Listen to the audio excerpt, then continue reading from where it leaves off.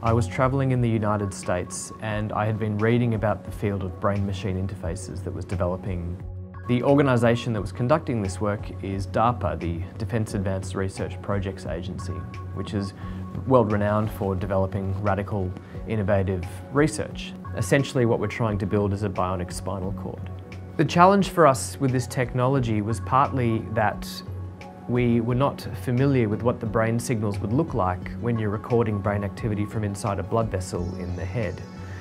There is other research groups out there who are achieving brain recordings for the purpose of brain-machine interfaces by taking off the skull in an operation called a craniotomy, by injecting electrodes directly into the brain and then recording activity from the part of the brain that enables movement.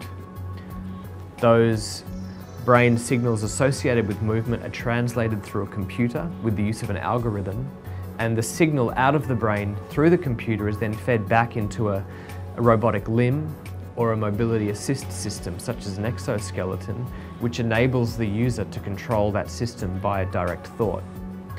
The step we've taken is in avoiding the open brain surgery step and delivering our technology without having to conduct any open brain surgery.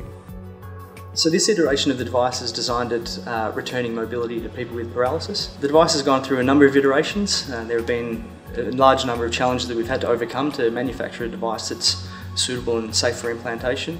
One of the main challenges was to enable a device that was flexible enough to get around the blood vessels as well as strong enough to be pushed through the tube required to deliver it. The device is made out of nitinol, a nickel titanium composite that enables it greater resilience when being flexed and compressed over other more commonly used materials, which allows us to deploy it through a very small catheter and expand it to a larger size when in the blood vessel region of interest.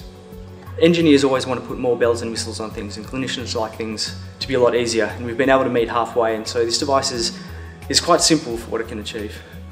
We've managed to develop the technique to implant this device and record activity from the motor cortex in the brain. The device is put in through a very superficial cut. Using a fluoroscope, this is a device that we can watch the path of the catheter travelling up through different blood vessels into the brain. We can navigate the device up into the brain. We put it into a blood vessel called the sagittal sinus. This is in the middle of the brain. It sits on top of the motor cortex, and the device sits within the blood vessel. The device has electrodes around the outside, and these electrodes pick up the nerve activity from the motor cortex in the brain.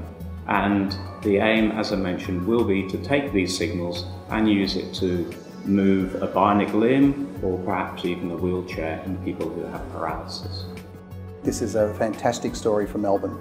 It really shows the wonderful advantage of the Parkville precinct, where we have the collaboration and the infrastructure of the University, of the Royal Melbourne Hospital, and of the medical research institutes, in this case particularly the Florey Neuroscience Institute. This has been a holy grail for research in bionics, is to develop a device to record brainwave activity over a long period of time, and mostly it's been done by implanting directly through neurosurgical procedures electrodes onto the brain.